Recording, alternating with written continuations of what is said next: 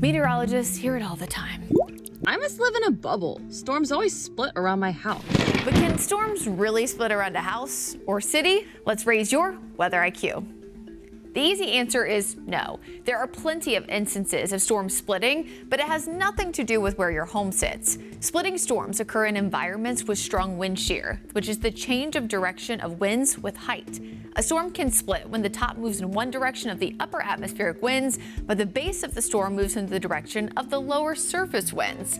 This will eventually cause one area of low pressure to split into two, causing two updrafts and then two storms. Thunderstorms can also break down when they lose their fuel, warm and moist air. When a storm encounters a cooler body of water, like a lake, it can weaken the driving force, the fuel, and dissipate the storm. Drier air can also shut off the updraft. There are three common types of storms in the southeast: single cell, supercells, and QLCSs. Your classic afternoon thunderstorm is single cell, which means it's constantly changing. Since there is no focal point of formation or lifting mechanism to drive the storm, like a cold front, these are even more likely to collapse on themselves. If a storm is headed for you and it seemingly splits or disappears altogether, it has less to do about where you live and more to do about the complex and fluid nature of storms and the atmosphere. With your weather IQ, I'm meteorologist Brittany Van Voorhees.